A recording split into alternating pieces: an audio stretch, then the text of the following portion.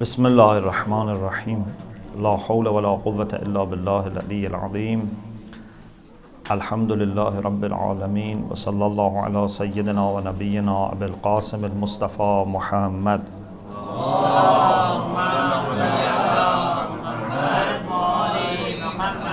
وعلى آله الطيبين الطاهرين لا سيما بقية الله في الأرضين أجل الله تعالى فرجه الشريف وجعلنا من أعوانه وأنصاره.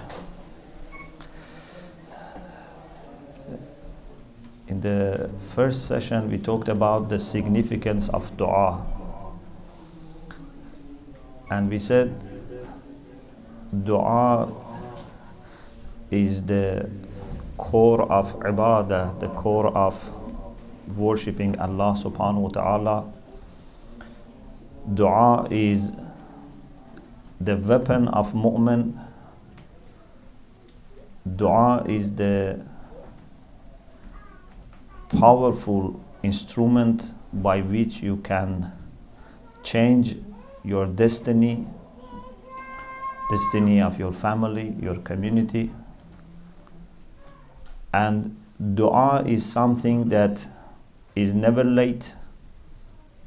As long as you have opportunity for dua, you must use it. Never say it is too late, it's already decided, it's already over. Always you should do dua.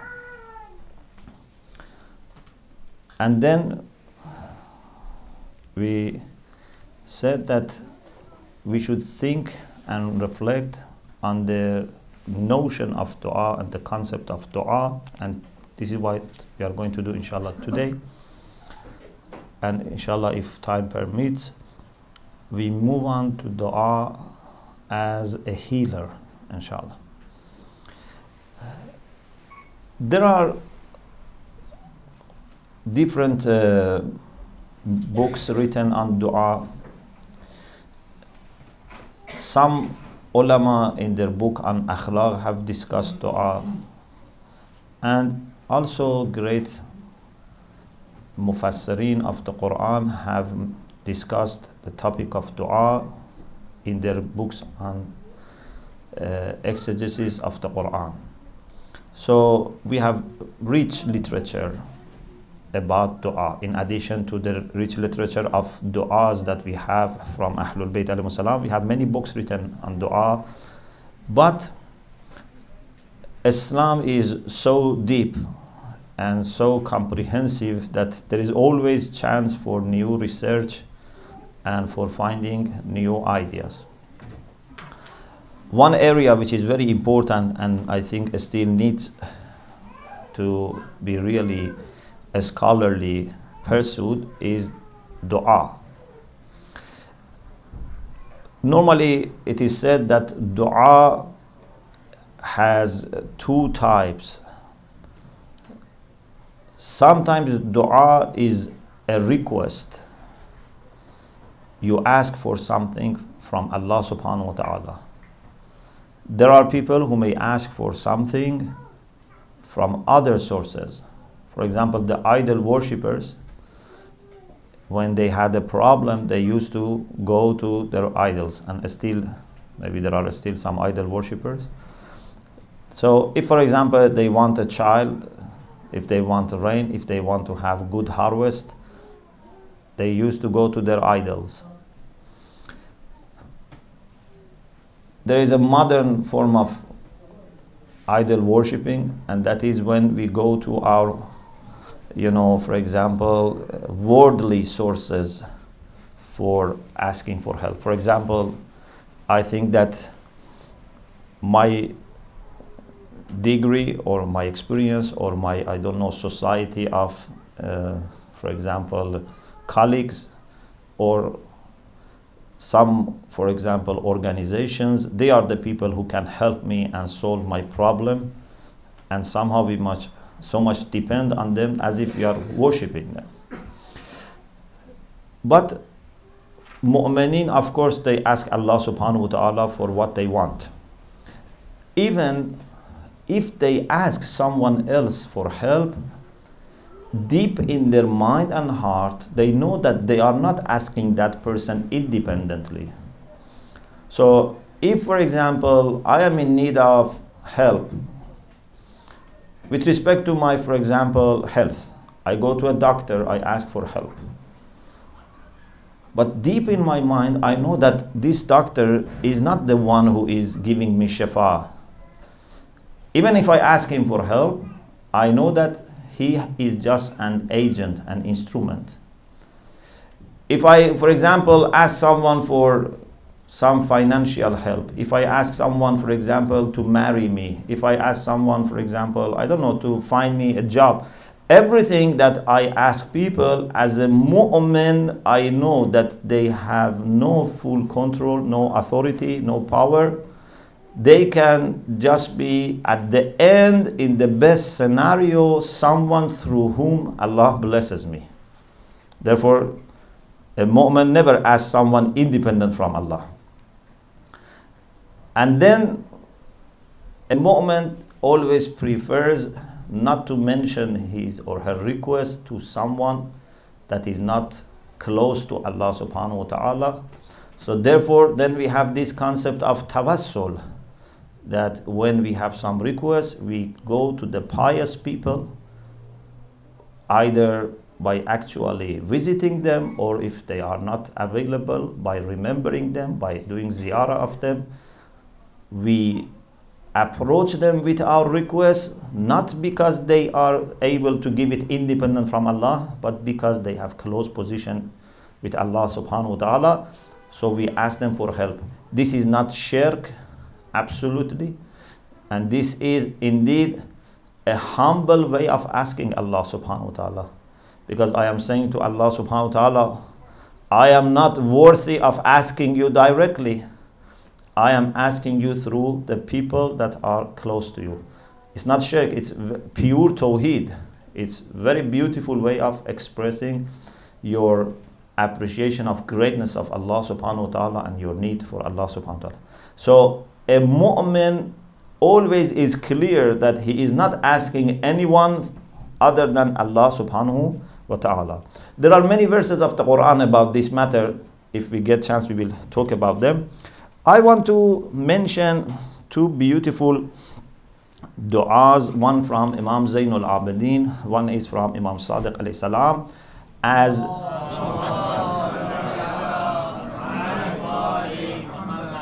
as examples of how to communicate to Allah subhanahu wa ta'ala.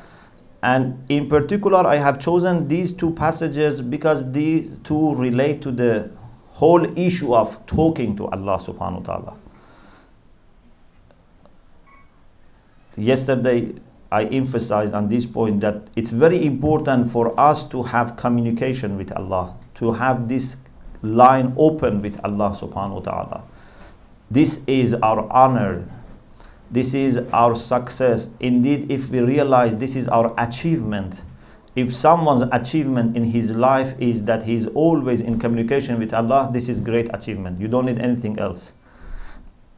A real believer, a real arif doesn't need to ask anything from Allah.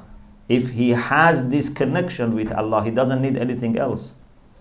So I have chosen these two passages because they reflect on the concept of dua and communication to Allah.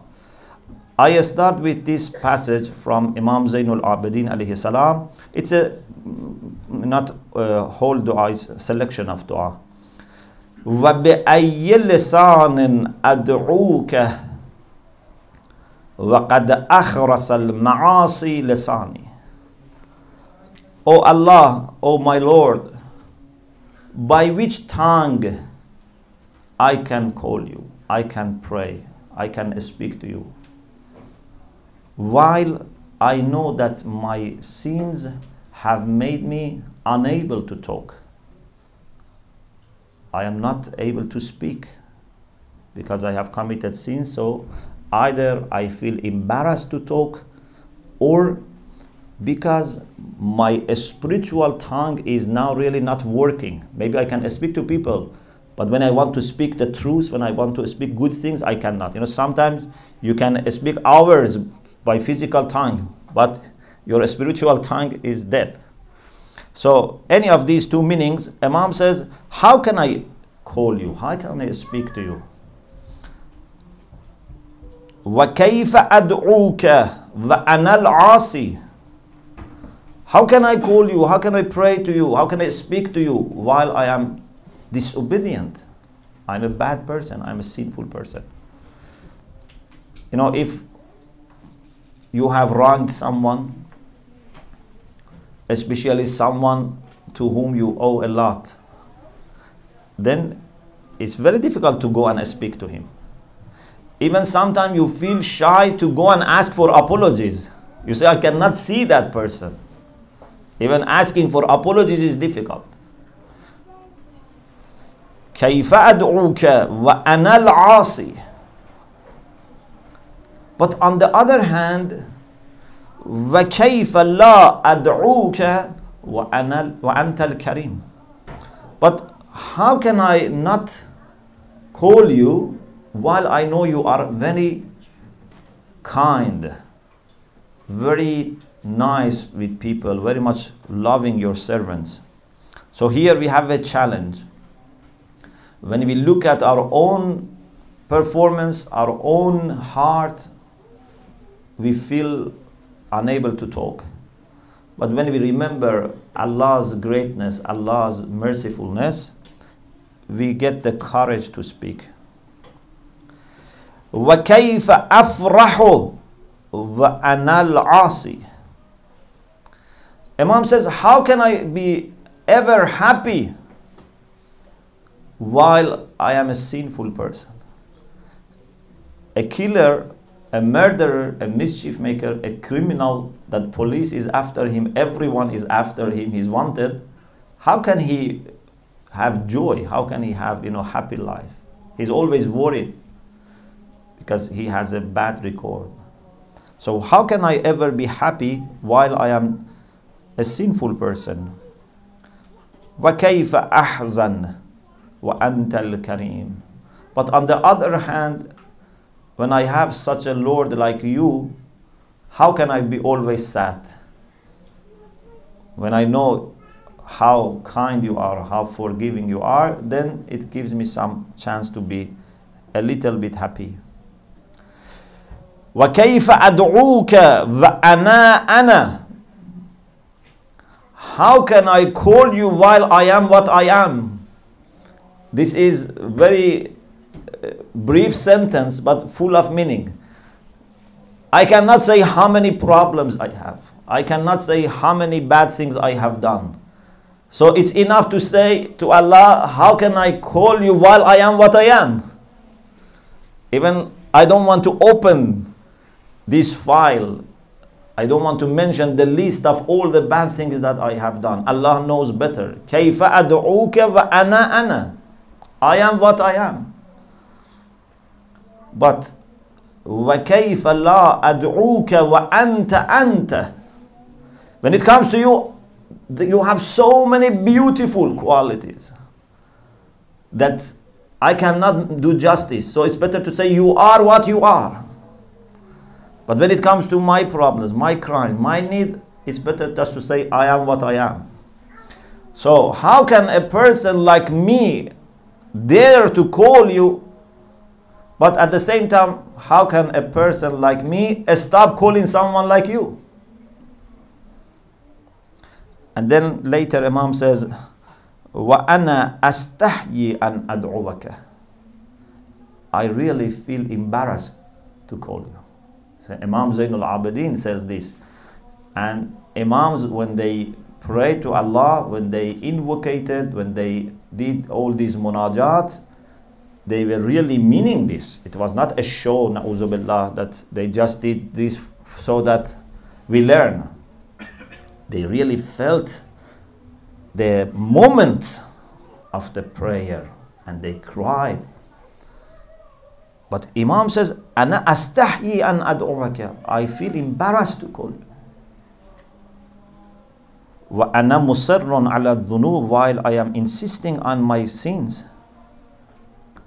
وَكَيْفَ بَعَبْدٍ لَا يَدْعُو سَيِّدَهُ. But on the other hand, what is going to happen to a servant who is not calling his Lord, who is not in communication with his Lord? Where can he go? What can he do? Who is going to provide him with refuge? أين مفره أين ملجأه? What is going to happen to a person who has no Lord, who has no one to look after him? A child who is in need of his parents from every aspect: food, love, support, dress, protecting him from bad people. How can this child of 2 years old survive without his parents? When it comes to Allah subhanahu wa ta'ala, our situation is not like even a 2-year-old child. We cannot even stand on feet without Allah subhanahu wa ta'ala. At least a child can stand on his feet. We cannot do anything apart from Allah subhanahu wa ta'ala. So, أَيْنَمَّ فَرُّهُ, where can he go? Where can he run away? Where can he get refuge? There is no way, absolutely no way other than going to Allah himself. The second passage I have chosen is from Imam Sadiq alayhi salam.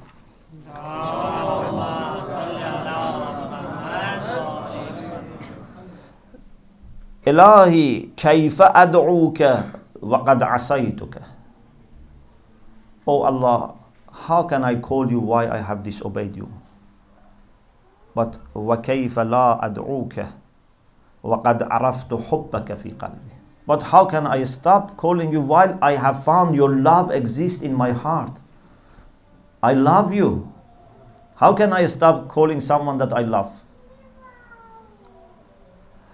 وَإِن كُنْتُ عَاصِيًا, if I am a sinful person, مَدَدْتُ إِلَيْكَ يَدًا بِالذُّنُوبِ مَمْلُوءَةً, I extend my hand, I stretch my hand towards you while my hand is full of sins. But still I want to stretch my hand to you. I don't want to open it to anyone else.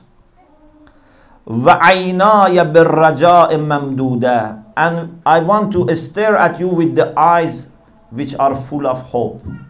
So although my hands are full of sins, but my eyes are full of hope.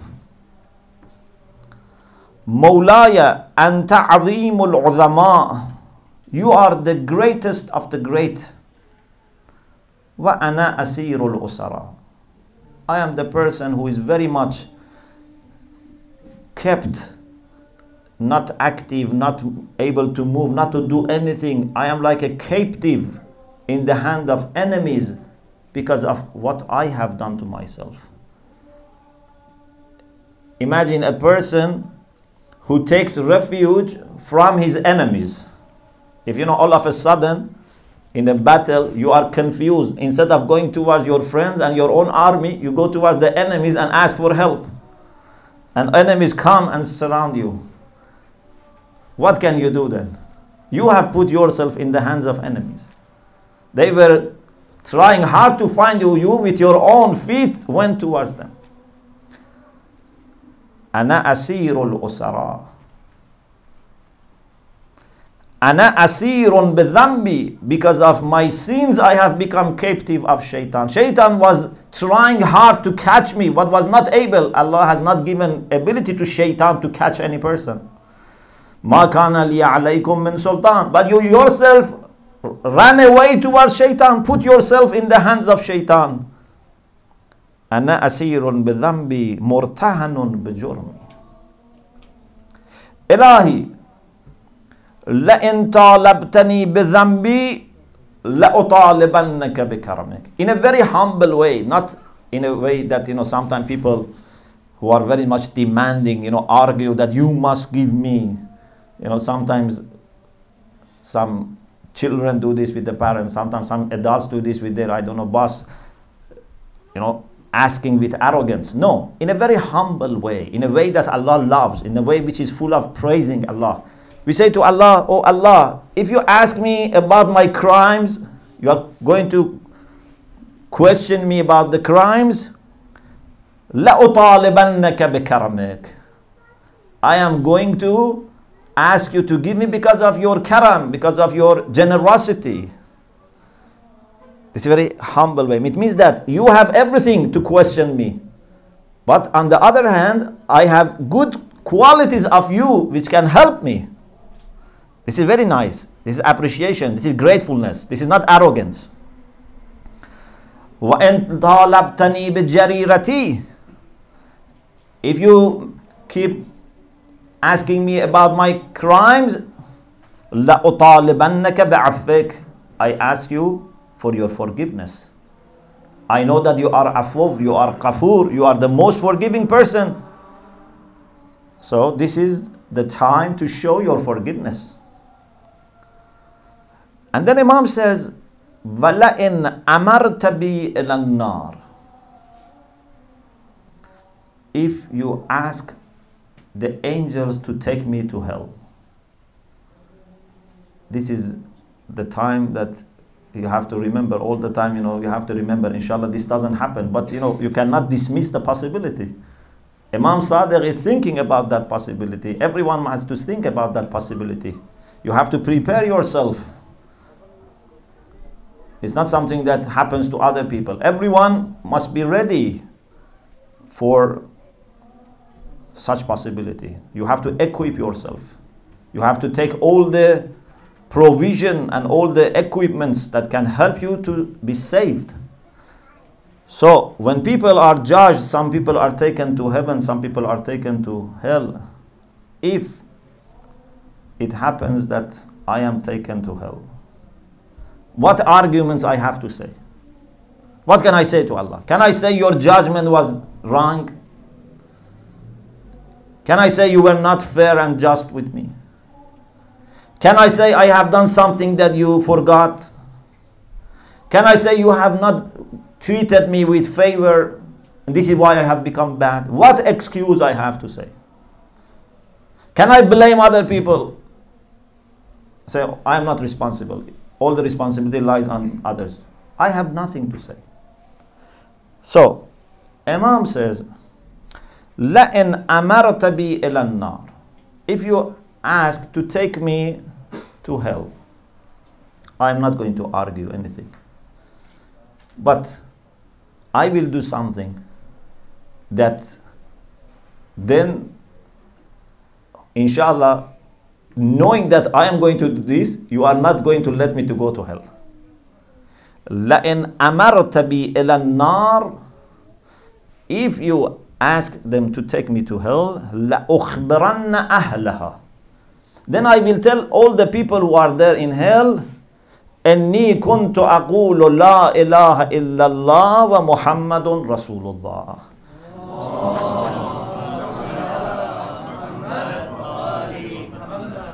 Then I am going to tell them that I am a believer. I am a person who believes in God, who believes in Islam. Either it means that then I am going to tell them that you have put a believer in hell, so that I am sure you are not going to let this happen. Or it means that even if you put me there, I have such a loyalty to you that I don't change my mind. I don't say now that it's not working, it's not useful, why I should be a believer. Even if you put me in hell, with all honor, I say, I believe in you. Or as Imam Ali said in Dua Kumel, I would say, Inni uhibbuka, I love you. And when Allah subhanahu wa ta'ala shows that there is such a loyalty in a person, that he loves him, he believes in him, even if he is put in hell, so then Allah subhanahu wa ta'ala will forgive him. Of course, this is something that is not easy to claim. It's very, very difficult. How many of us, if we are put into hell by Allah, still we would say we love him?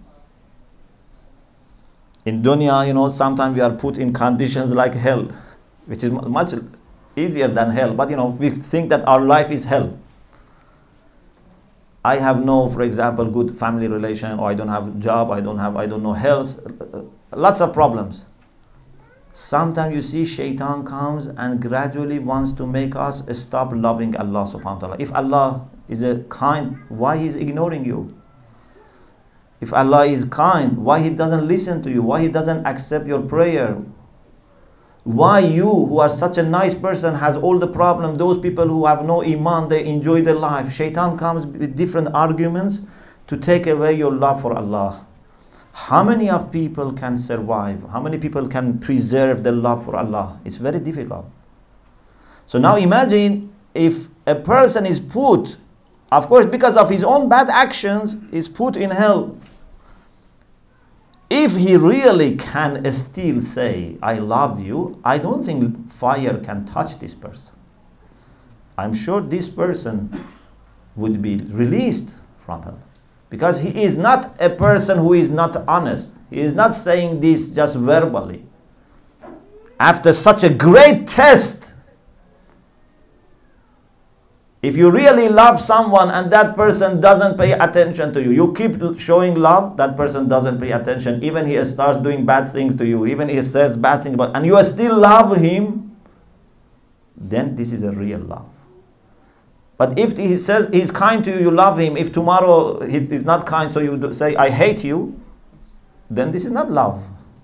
Love is not easily switched on and off. Love takes time to be switched on, and it is on, it never stops. Do you think that easily, today they love each other, tomorrow they hate each other? This is not love. So, Imam says, لَأُخْبِرَنَّ أَهْلَهَا أَنِّي كُنْتُ أَقُولُ لَا إِلَهَ إِلَّا اللَّهُ مُحَمَّدٌ رَسُولُ اللَّهِ.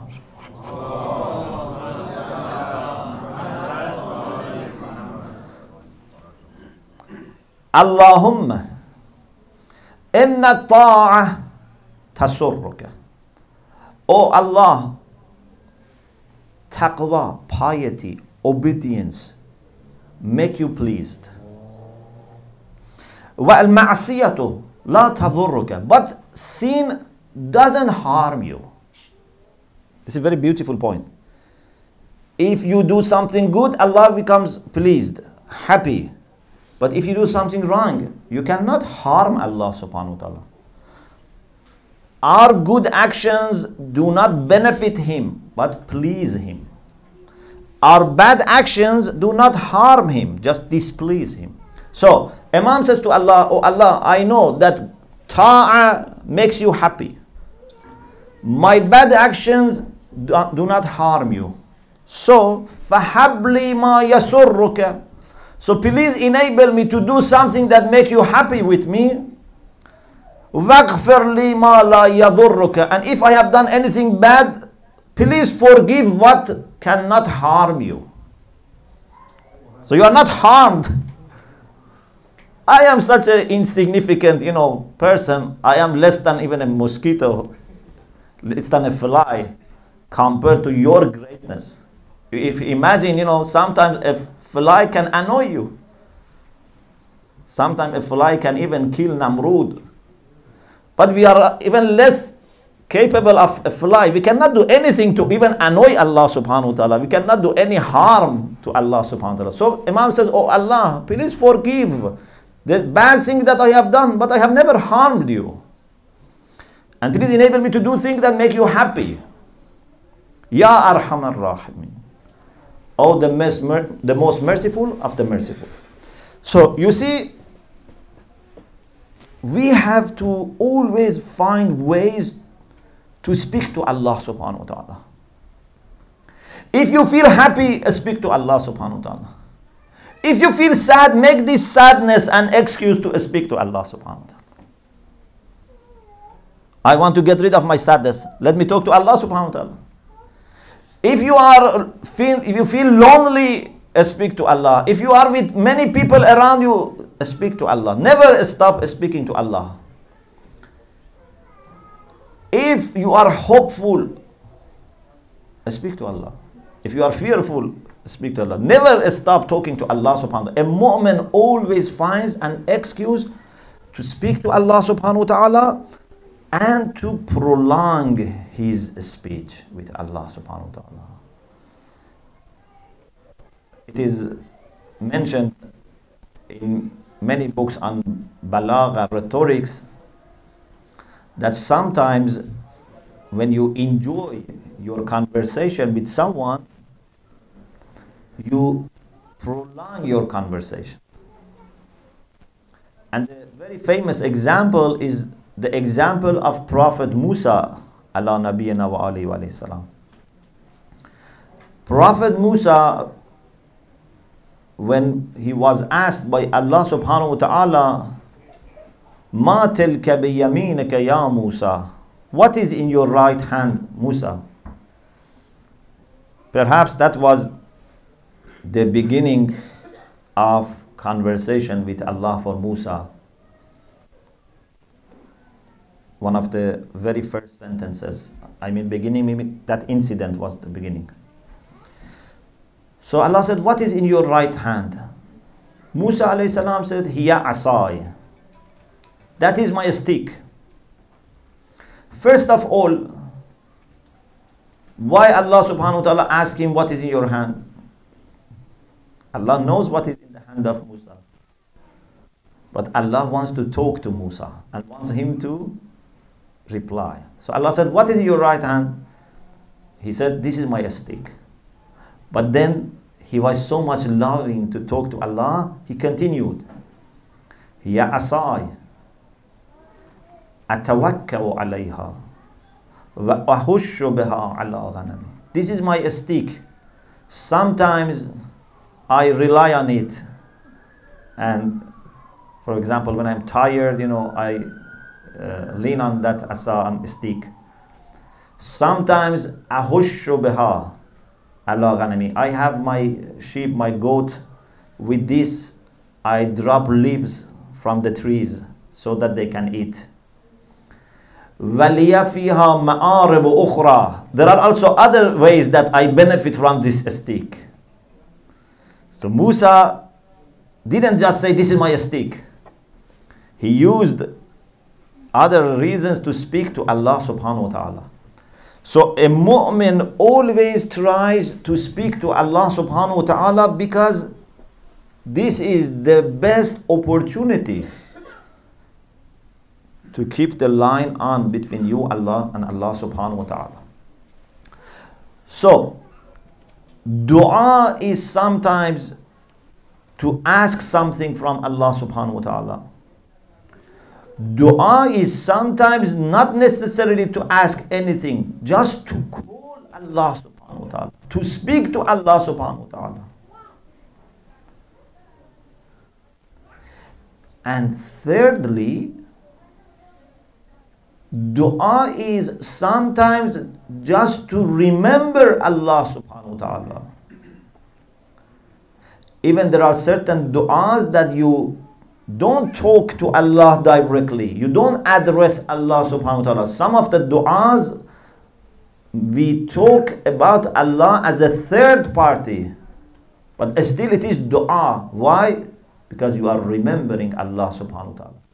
For example, there is a dua which is attributed to the Prophet Muhammad sallallahu alaihi wasallam.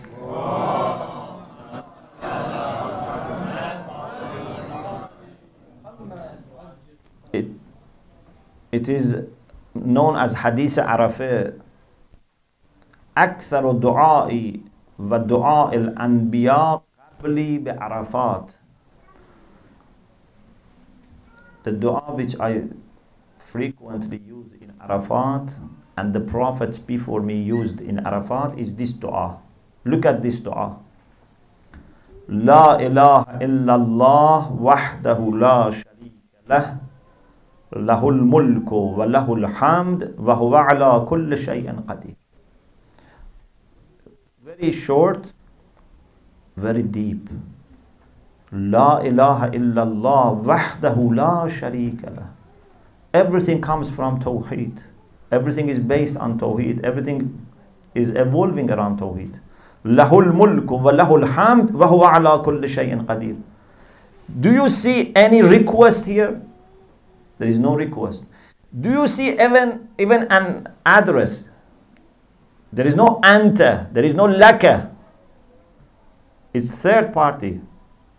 Wahdahu la sharika lahu. But still this is dua, and not dua of one prophet, dua of prophets. Because dua is to remember Allah subhanahu wa ta'ala. Remembrance can come with request. Remembrance can come without request by talking to Allah. Remembrance can come even when you don't talk to Allah, but you remember Him in your heart or mention on your tongue. This is remembrance. This is dua. This is calling Allah subhanahu wa ta'ala. Because you know Allah is present. Sometimes I speak to you. Sometimes I read something that I have written about you. You are here. When you are listening to me, you are hearing to me. It doesn't make difference. I can speak you as addressee. I can speak about you as third party. In dua, in Surah Hamd, we have beautiful combination of both. When we start Surah Hamd, we start with third party pronoun. Alhamdulillah Rabbil Alameen. Ar-Rahman Ar-Rahim. Up to here, we don't address Him directly. But we are saying this in His presence. Then we say, Iyyaka na'bud wa iyyaka nasta'in. So there is a shift. As ulama say, there is iltifat. There is turning from third party to second party. Why? Because when you start talking about Allah and praising Him, then you reach the point that you cannot stop talking to Him. You so much fall in love with Him that now you want to talk to Him. So you start with Alhamdulillah Rabbil Alameen, but then you say Iyyaka na'bud wa iyyaka nasta'in. Similar to this is in Dua Nudbah. In Dua Nudbah, when we reach Imam Mahdi Ajjalallahu Ta'ala Farajahu Sharif,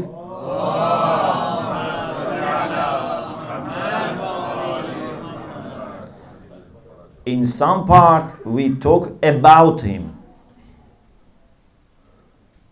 In some part we talk to him. For example, in some part we say, Aina mu'izzul awliya wa mudhillul a'da. Where is he? But then we reach the point that we talk to him. Layta shi'ri ayna istaqarrat bikannawa. So it doesn't make difference whether you are addressing Allah subhanahu wa ta'ala or you are remembering Him without talking to Him. This is dua. Indeed, it can even be said that a mu'min, when he is also silent, it's possible to be in the condition of dua.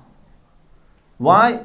Maybe he's not saying anything, but in his heart he cannot forget Allah subhanahu wa ta'ala. In his heart he's thinking of Allah subhanahu wa ta'ala.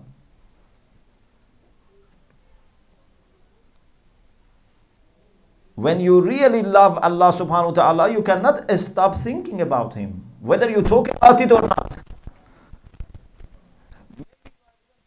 Someone else, but in your heart, thinking about Allah subhanahu wa ta'ala. So, dua is very close to zikr. Dua is very similar to remembrance of Allah subhanahu wa ta'ala.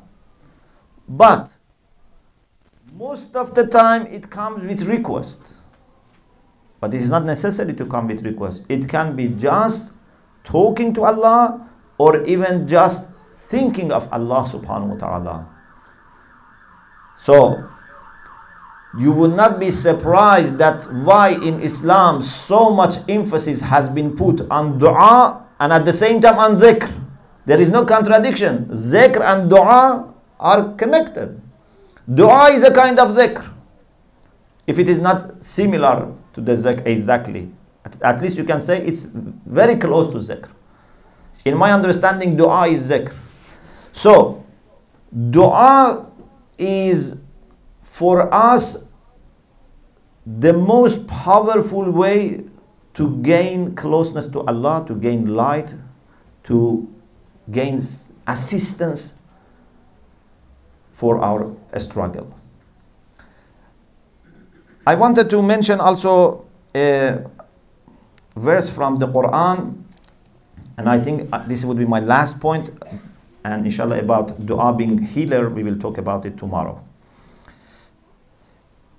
Another verse about the Quran, and this would be the last point today, is the verse 186 of Surah Baqarah. Very well-known verse and very beautiful. No matter how much you know about this verse, always beautiful. أعوذ بالله من الشيطان الرجيم وإذا سألك عبادي عني.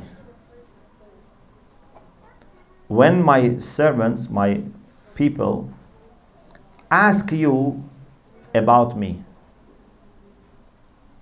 This is prophets being told by Allah subhanahu wa ta'ala, when my people come to you and ask about me. فَإِنِّي قَرِيبٌ. This is one of the beauties of faith, of religion, especially Abrahamic religions, that they help you to establish a very close and intimate relation with God. Through philosophy, you cannot establish such intimate relation with God. Maximum is say that there is a first cause, there is uncaused cause, first mover. They speak as it is something very, abstract, something very far. Even in some religions, some Eastern religions, either they don't talk about God like Buddhism, or when it comes to Hinduism, the way they talk about God is very different. Sometimes God is mixed with everything. But in Abrahamic religions, we at the same time that keep transcendence of God, we don't make God physical, we don't make God like a human being, but you can always speak to God. You can have one by one relation with Allah subhanahu wa ta'ala. So Allah says to the Prophet, if my people ask you about me, فَإِنِّي قَرِيبٌ. Truly I am near. Even Allah doesn't say, tell them I am near. He is so near that He says, if they ask you, I am near. So there is no need you tell them. I am giving them the answer. Like someone, who speaks to you, he says, I have a message for Sheikh Shomali. Then I say, I am here. You don't need to pass on the message to him. Allah says, if they ask you about me, I am near. أُجِيبُ دَعْوَةَ الدَّاعِ إِذَا دَعَانِ. I reply to the call of everyone who calls me. So dua is not necessarily coming with request, calling me. Everyone who calls me, I answer. This is the best thing. Then on side of that you can ask for other things, but the best thing is to draw the attention of Allah to yourself. Imagine you go to, for example, a very big gathering. 10,000 people are there.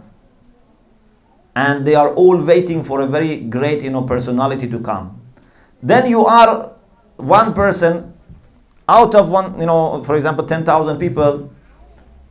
You shake hand and that person smiles at you and shows that he knows you. You are so happy that out of 10,000, that king or president just showed me, his hand and, showed that he knows me. You will be very happy. I received attention. What is greater than receiving attention of Allah subhanahu wa ta'ala? He has billions of people just among us on the earth. I don't know how many angels he has. You can always draw his attention to you. With love, with care. Not just he, signs something for you. He loves you, he cares you. So, أجيب دعوة الداع إذا دعاني. If he calls me. This is important. If there is any condition for dua, this is the only condition, that you should call him. Don't call anyone else. Don't stop your call half the way. Call him. So it means that first you have to, like for example, if I want to call someone, I should dial right number. If I dial wrong number, then I shouldn't expect call to be replied, to be answered.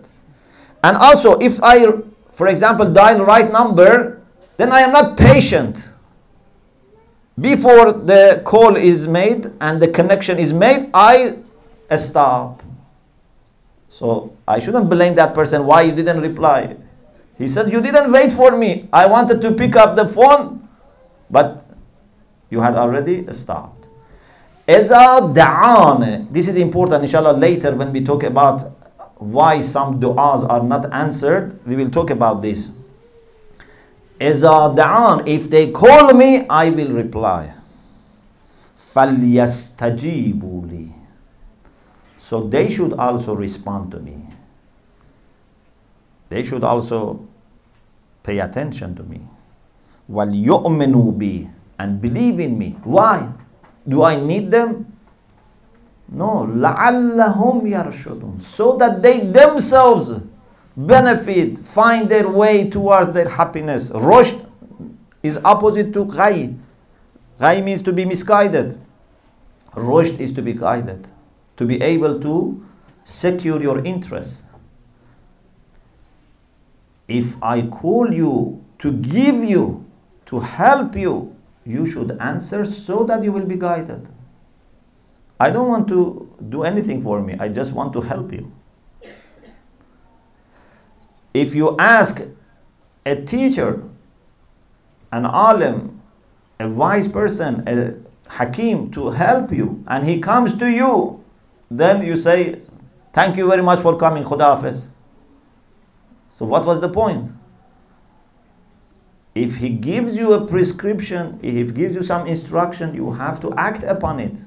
Otherwise you say, Alhamdulillah, the doctor visited me, the teacher visited me, the hakim visited me, but I am not listening to him. So this is not helping to reach rushd, guidance. فَلْيَسْتَجِيبُوا لِي وَلْيُؤْمِنُوا بِي لَعَلَّهُمْ يَرْشُدُونَ. May Allah subhanahu wa ta'ala keep us always in the state of remembrance of Him. May Allah keep all our hearts, inshallah, always enlightened with His love and iman. May Allah subhanahu wa ta'ala forgive all our sins and mistakes. May Allah subhanahu wa ta'ala save us, our families, our children, our community from anything which is bad and disliked. May Allah bring in this month of Ramadan prosperity, happiness, joy, security to all people of the world. May Allah subhanahu wa ta'ala hasten the reappearance of Imam Zaman and make it as soon as possible and as easy as possible. May Allah send His rahmah to all the marhumin of the brothers and sisters here, those who have rights upon us, our teachers, our ulama, our maraja, our parents, for parents. May Allah inshallah please them with us, and may Allah subhanahu wa ta'ala let them be with Muhammad and Ali Muhammad. May Allah give shifa to all the people who are ill, especially those who have no hope for any solution. Doctors have said there is no way for you to be treated. May Allah Himself give them shifa right away inshallah. Wa akhiru da'wana anil hamdulillah rabbil alamin.